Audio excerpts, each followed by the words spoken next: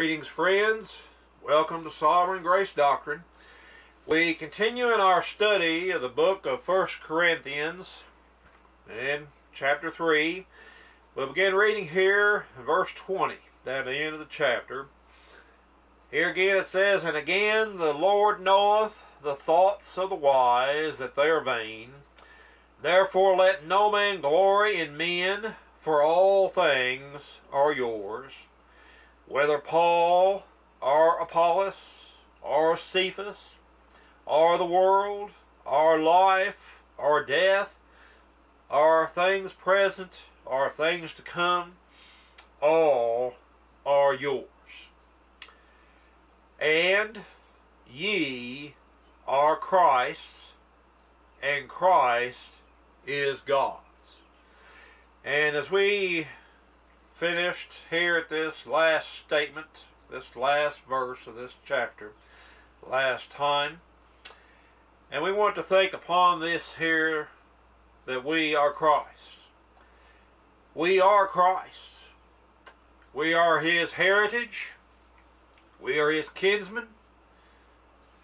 We are His, who He asked of the Father, "Give me the heathen." And we are that which God the Father gave unto Him.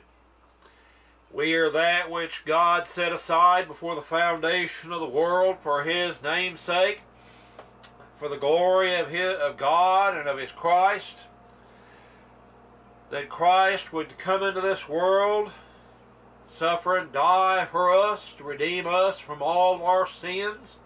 We are Christ. Ye are. I am.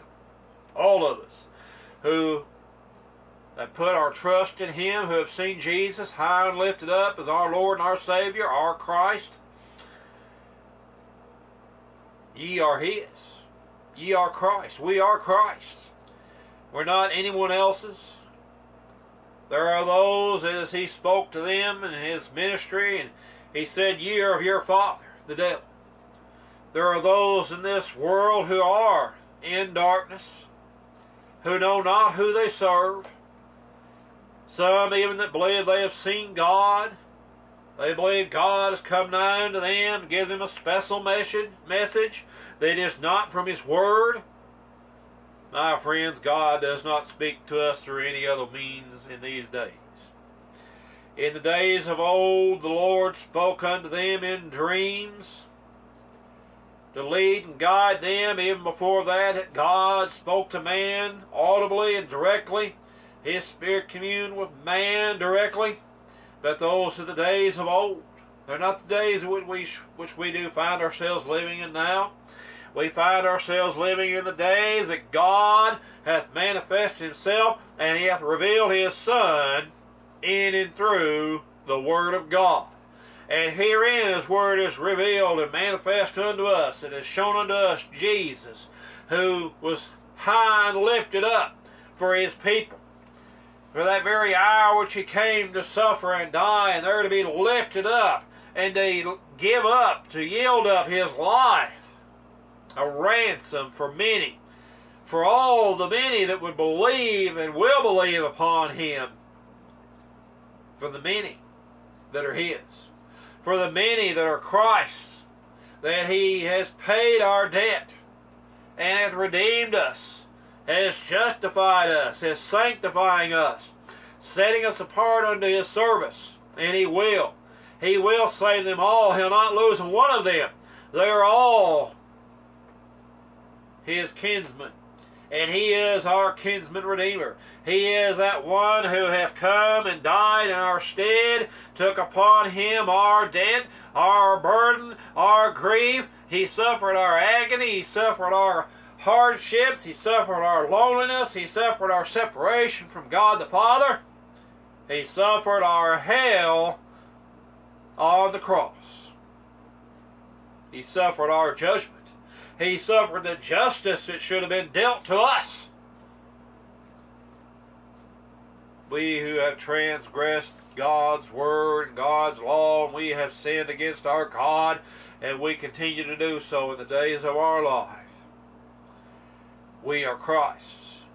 We are Christ kinsmen. We are Christ's reward. We are Christ purchased, redeemed, bought with the price of His precious, shed, holy, righteous blood that was spotless, without sin of His own, who suffered in our place for all that mighty, great sin debt of all His kinsmen, whom He came to redeem from their debt, from their bondage, from their slavery.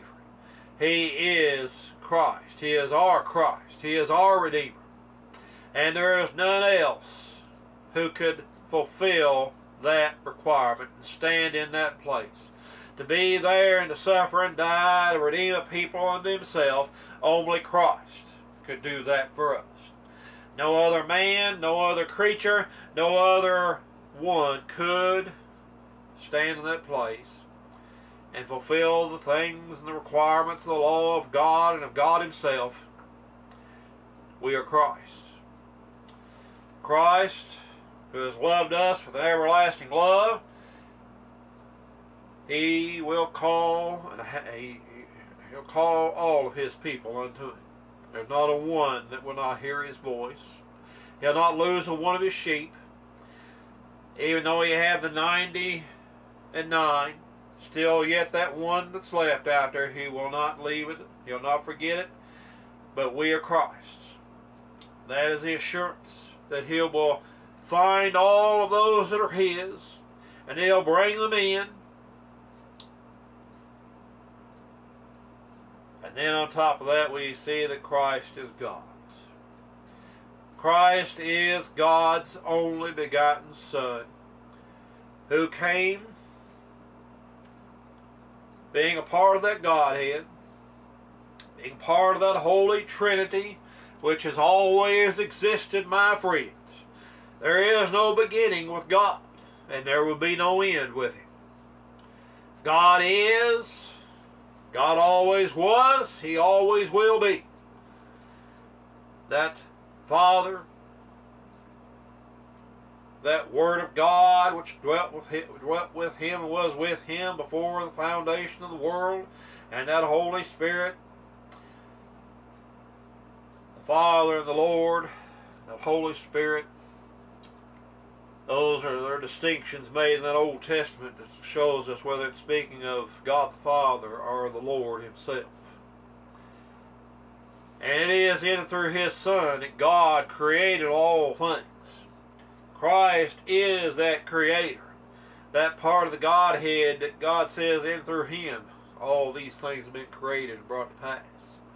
In and through Him, in and through God is that physical life given unto all living things. There's nothing that was made that God hath not made and hath not brought it into existence.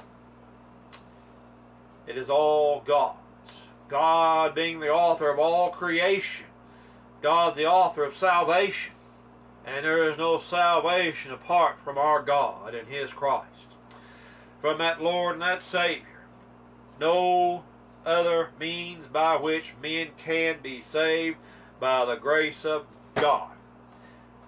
We pray that God would help us all to understand these things. How that He has blessed, how that He has made it possible for His people to be redeemed, because He hath established it.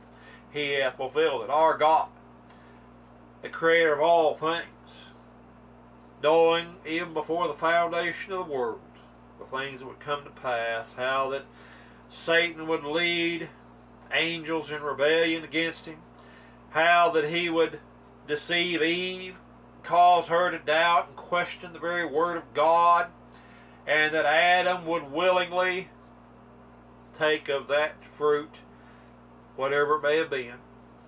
For God doesn't tell us that it was the knowledge of good and evil that was a result of it. He willingly took of that fruit, which He knew Eve already had.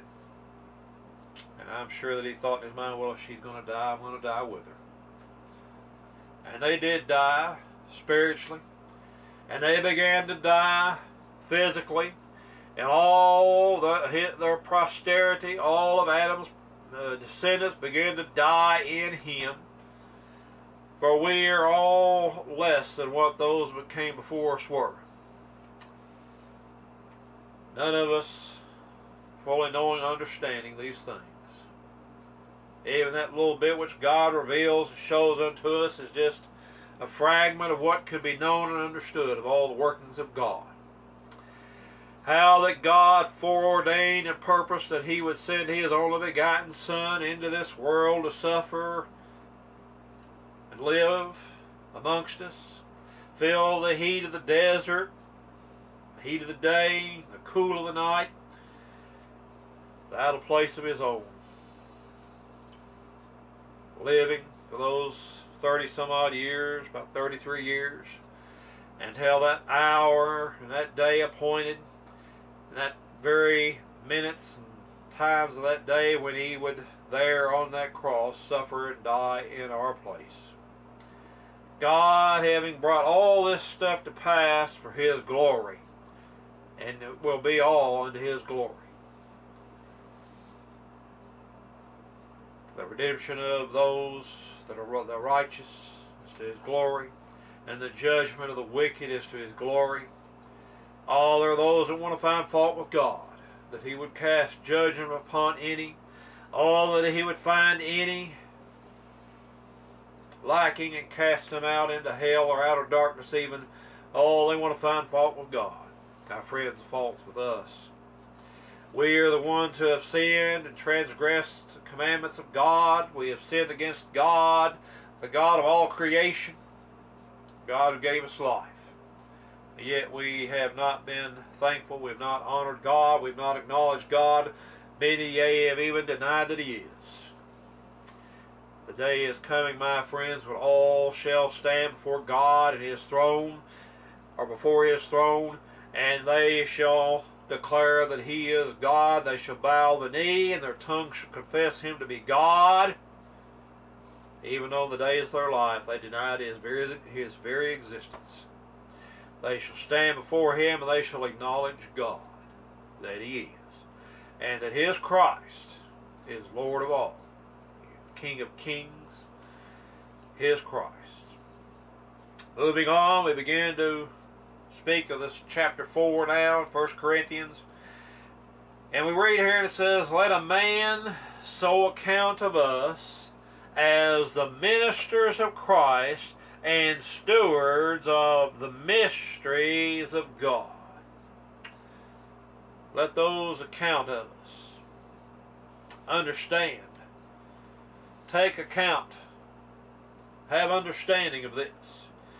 That whether it be Paul or Apollos or Cephas or Brother Murphy or any of the other men of God that truly are of God, who have come now unto you in your life and preached unto you the mysteries of God's Word, the mysteries are not hid anymore. A mystery is something that has been revealed to you. You go to watch a mystery movie, and when it's all over, if you still don't know what was the mystery, who was the culprit, what was it all about? No, it's all revealed. It's all being revealed. In and through God's Word, it's all being revealed unto us, the workings, the plan and purpose of God in salvation, how that He hath brought these things to pass for His glory and His honor, to redeem a people unto Himself for His name's sake, to be His people, and that He would be their God. That's the purpose of our salvation. And that reward in heaven that we have before us is not to just live however we want, spend our days fishing, spend our days traveling the back roads, spend our days going along life and our own desire and fulfilling our own wishes and our own things we dream of, what we could have done in this life, and all we'll have chance there and all. But that heaven and that life hereafter is for the glory of God. We will live out those days at eternity, future, forever. We will live it out serving God as His people. We will live it out growing in understanding of God and seeing His glory and His greatness more fully during all the ages to come. We will be His people, and He will be our God. And there will be no more heartache, sadness, pain, no more death. Only joy and happiness and a desire to live for God, to be God's people, and be to His glory, and He will be our God. We will forever be worshiping Him and doing His will. Also, so it doesn't sound like heaven to me. Well, it is, and it will be. And to those that don't desire and understand to seek such things, there is a place for you in darkness, suffering, and agony, and not knowing the presence of God any longer. But moreover, he declares that it is required in stewards that a man be found faithful. There are requirements for the man of God. For one that would stand before God's people and declare unto them the word of God, that they be men of character, men that are faithful.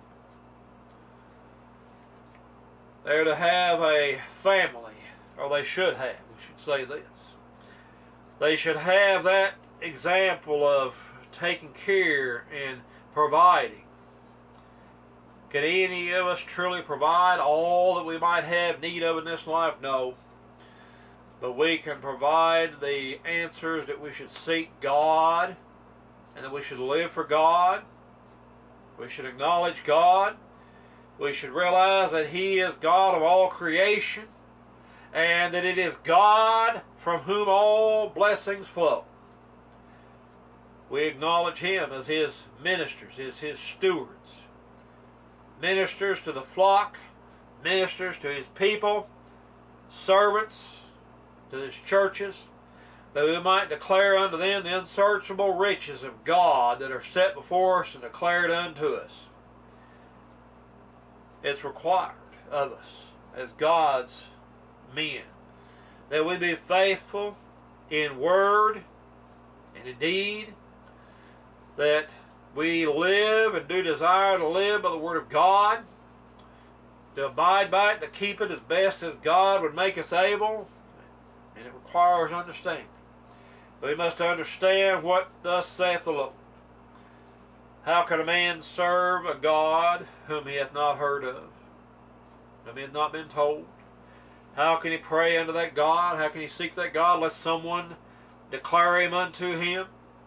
And how then can that God be declared if they don't go forth and preach it? And how can they then preach that word of God except they be sent? And how can they be sent except they be called?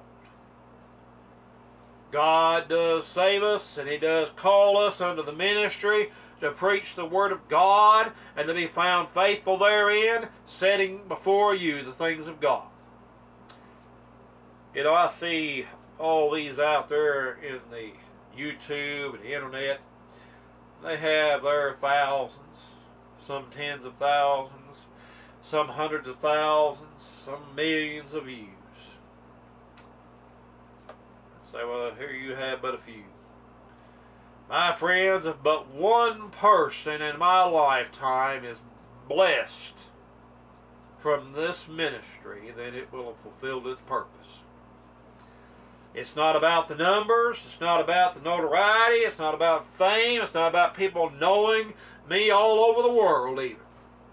But it's about that few, that one if it were just but one, that few if it might be more, that might hear and believe, that might grow in the grace and knowledge of the Word of God and have a closer walk with Him. That's what we desire. That God might cause that chosen few to look to Him and be strengthened in faith, to walk closer with the Lord, to realize that He would have you to be faithful. The steward of God, the minister, is an example before us, who stands before us and is to be an example in their life, an example in faith, an example in understanding, being able to set before us the things of God and to teach us what's needed in our days, to understand that without this knowledge, without the knowledge of the holy, without that precious knowledge of our Lord and our Savior, all the world has to offer is but dung. All the wealth of knowledge that the world has that could be set before us that we can grasp and hold on to is worthless dung compared to the precious knowledge of our Lord and our Savior, Jesus the Christ. It's required of us that we be found faithful. Faithful to the Word of God, upholding it. And my friends, if a man does not believe the Word of God, how can he be found faithful? If he does not sit before you and declare that the Word of God is, and that it is that which you can stand upon and believe upon and live by it, how can he be said to be found faithful? And that troubles me. I see many in my lifetime who have denied the Word of God. They look at the Bible and say this contains the Word of God. And if there are parts in it, they'll say, well, there are parts in this that are not right. There's error. It's fallible. It's corrupt. They've allowed themselves to be the mouthpiece of Satan, to cast doubt upon the Word of God, for they would in truth are standing there saying, yea, hath God said? Hath God really said this? Hath God really said that? Can we trust what is set before us in the Word of God? Can a man be said to be found faithful to God and God's Word if he casts doubt upon the very Word of God itself? I don't think so. I believe in God and this Bible, this holy Word of God which God has given unto us. It is the Word of God. And we do believe in using this King James Bible. It is in doctrine the same as the teaching of that 1611 version. Now, that 1611 version had printing errors. It had no doctrinal errors. But the printing, and there was no standard English in those days. There was no standard spelling of words. And because of that, if you look at that original 1611, you'll see 3 different spellings for Son even. And I'm talking about the Son of God. But the spelling was standardized and corrected.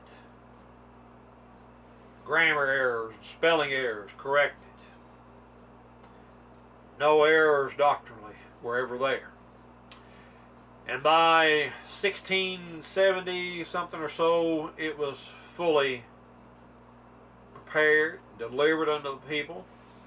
And God hath blessed it for these nigh unto 400 years now. God has blessed it. He's honored it as His Word.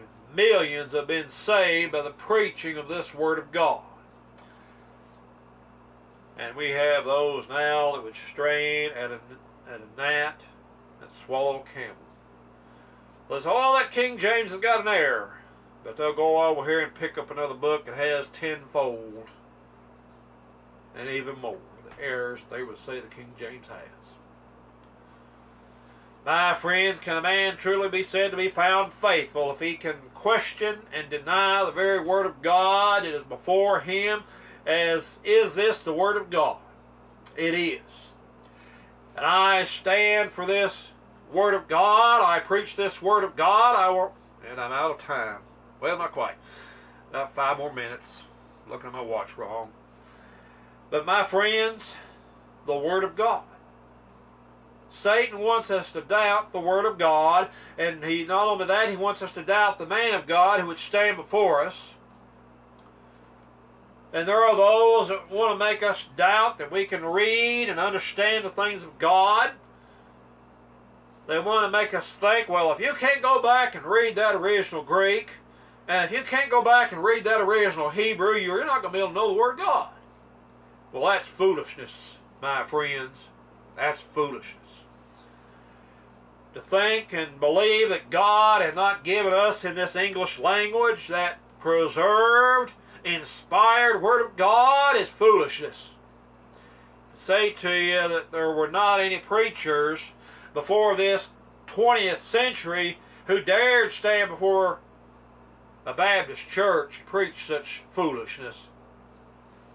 Oh yeah, there were those outside the Baptist church before the 20th century, but not before the 19th century. Before the 19th century, there were none that would dare question this as the Word of God.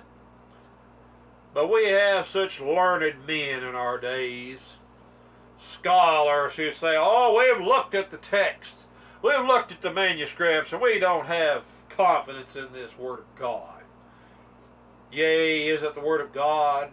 Is what they're saying. Yea, hath God said? Can they be said to be men that are found faithful? No, they cannot. If they will dare stand before you as the so-called stewards of God and God's Word and cast doubt upon the Word of God, they're casting doubt upon God Himself. And they're causing doubt in the people of God. When we ought to lift up God, we ought to lift up our Christ, we ought to lift up the Word of God, for Christ is the Word, and declare that it is, and He is, and we ought to believe in the Word of God, and we ought to believe in our Christ, our Savior. We are His stewards. Ye men of God, ye that would stand before the people and cast doubt, you're throwing stones at your Lord and your Savior. You're standing in the place of Satan and saying, yea, hath God said? May God have mercy upon those who would stand before God's people and cast doubt upon God's Word. You're doing the work of the devil. You ought not be doing it. For you're not being faithful to God, and you're not being faithful to the Word of God if you can do such things. If we're to be the stewards of God, we must have faith in our Lord and our Savior, and we must have faith in His Word, which has been delivered unto us, which our forefathers bore in their hands and in their hearts, and set it before the people, and would not back down from it. Those men of God of old who stood before us and proclaimed unto us the wonderful riches of God's grace. Oh, for their day. But there is a falling away and a casting of doubt over the Word of God. There's a shadow of turning in the hearts of the people of God, and it's starting in the ministers themselves. I remember in the days of my youth, being in a Southern Baptist church, and those men of God there that began to cast doubt upon the Word of God and question whether or not they had the Word of God, and look where they're at now.